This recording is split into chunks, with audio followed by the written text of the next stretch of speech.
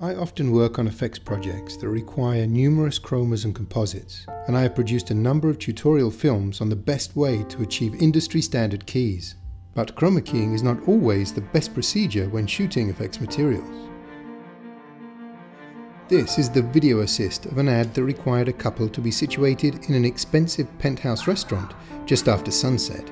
If I shot this on location, I would have maybe 30 minutes of shooting time, so I decided to shoot in the studio using rear screen projection. The reason you are looking at the video assist rather than the finished material is because I wanted to show that with the rear screen process you can see what you are shooting, and that is a great advantage. It's still considered a composite, and all the work on the background plates have to be done prior to shoot, but when you shoot you can see what you're getting. We should order Gaston! Before data production, the rear screen process took a lot of specialized equipment and years of experience. This is probably why it became an almost forgotten technique. But nowadays, it's actually quite simple. For this setup, we just used a consumer projector and a shower curtain stretched over a wooden frame. What is required is a data projector, a rear screen, a camera, and your foreground set and actors. By moving the actors away from the screen, you can control the depth of field. You can also control the focal depth by defocusing the projector. It is also possible to dolly the camera to create the illusion of depth using parallax and occlusion. The further the talents are from the screen, the greater the parallax. You will have to match the light on your subjects with the value of the light coming from the window. I usually light my foregrounds with 50 to 150 watt lights. The lower your foreground light is, the brighter your rear screen will appear. In this OTS close-up, you can see the rear screen in the top left corner looking very much like the view from a window. I would have had a hard time making a composite look as soft and real as this does. Yes, remember the line? The line. When I change lens from 25mm to 50mm, the focal plane and focal depth on the view out of the window changed accordingly. This makes for a more realistic photographic sense of depth.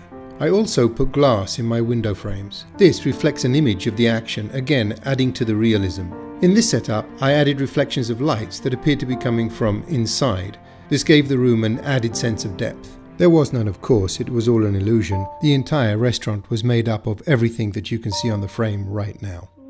We should order Gaston! Here's another window shot from a different project. This is also rear screen. One limitation is that you have to cover the point where the screen touches the studio floor with something opaque in your set, or the game is given away. In the restaurant board, I used the table, and a wooden board painted black slipped behind it. I shot the cityscape using a Canon 60D, mainly for its small size and good light sensitivity. I had to wait longer than I expected for people to turn on their lights inside the buildings, so the ambient light got darker than I wanted. This was remedied by pushing the material in grading before projecting.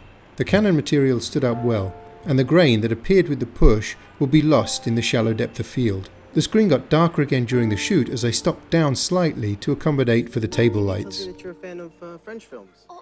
I used another rear screen on this ad. The guy was impressing the girl with information about French films that he was streaming on his phone. I wanted to produce a Casablanca-looking movie from the 40s. The real Casablanca is awash with rear screens, so I made the film also using rear screen.